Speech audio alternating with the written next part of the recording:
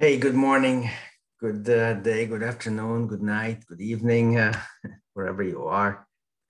This is kind of night here, actually, so we'll make this pretty quick. This is a banana bites case done in conjunction with Erez Nosik. It's basically about balloons. It's about how to use balloons in various capacities for various reasons. And it's this. It's a classic ACOM bleed. Here's your small ACOM right here. Now you notice that there's some going on. Basically, this is this person has an old left carotid occlusion. That's known. The left hemisphere essentially depends on this ACOM complex, which is a setup for issues down the road with this kind of aneurysm. The PCOM ain't doing too much. This is the working projection view. This is not really a case about clipping versus coiling. We had both options. We figured we'd do some endovascular stuff first, but whatever you do, you have to preserve that ACOM. The ACOM complex is what the left hemisphere needs. We did this. It would have been perfectly fine in any other situation, but you can see how this is like encroaching on the ACOM here, even without the detachment zone.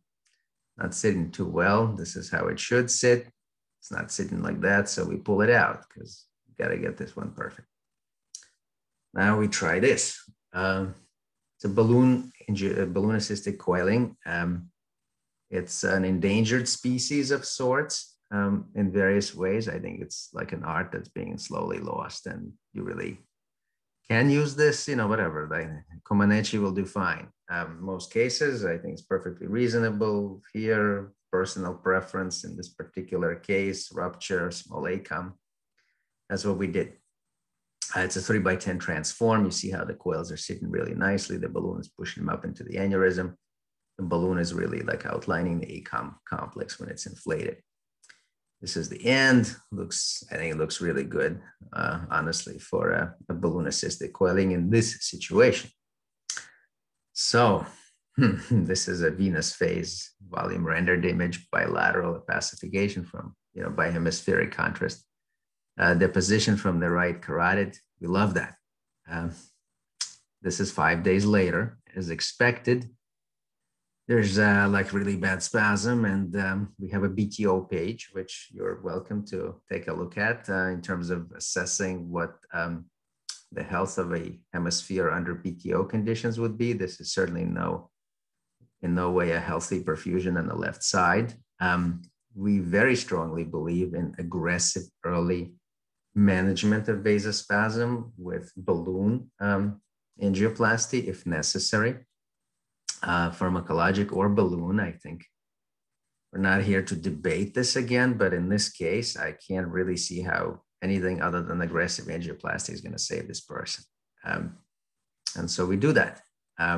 It's really like a stroke. Like you go early, you go aggressive, and don't wait for the heart attacks or pneumonias or whatever else comes with trying to push medical management when if it's not working. Bottom line is this is our working projection. We gave verapamil here beforehand. Don't always have to do that. There is, I think, a lot of good reasons not to, but in this case, I think there's reasons to do that. In fact, so we did, so that improved it a little bit, but then comes the balloon. And so this is, again, a 3x10 transform. It's one of good sizes for this sort of work. We did the A2, came down. This is some pictures of the A1. This is afterwards. The ipsilateral side's been plastied. Obviously, that's ain't gonna help the left hemisphere. So we really need to get to the left. But this anatomy here, if we go back a bit, these turns are not too favorable. We kind of got a preview of that when we were coiling this thing. However, it wasn't too bad to do this. And so we did get to the left A2. This is like a usual Synchro 2 soft wire, same balloon. And we do this, plasty the A2. Then we came down, plasty the ACOM. And here is where things get a little bit interesting. You see this configuration of the balloon. If you've seen this before, you know what this means. You know what this means. If you don't, you want to remember that.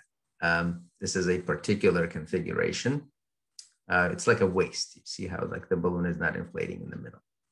So then we have to, so we did this, and then we have to get into the other side. Now, here we had a lot of trouble with the regular wires. And so we ended up crossing this with a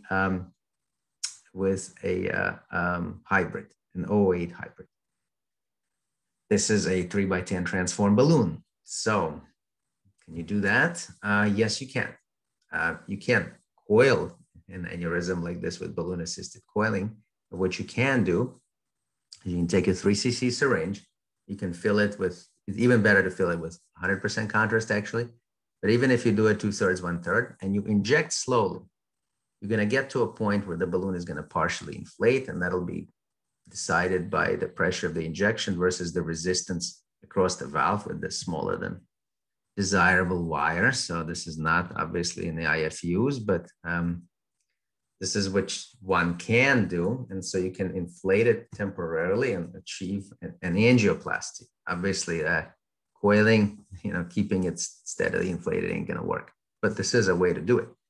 So we plastied in this way the MCA, the M1 and the left A1. And this is at the end, you see that it's actually done pretty well. Here is the injection, and this is actually a very good result as far as the angioplasty goes. It's a combination of pharmacology and balloon angioplasty. There's a minimal delay, not too bad, definitely way better than it was. This is a few weeks later, complicated course, still hematoma is resolving here.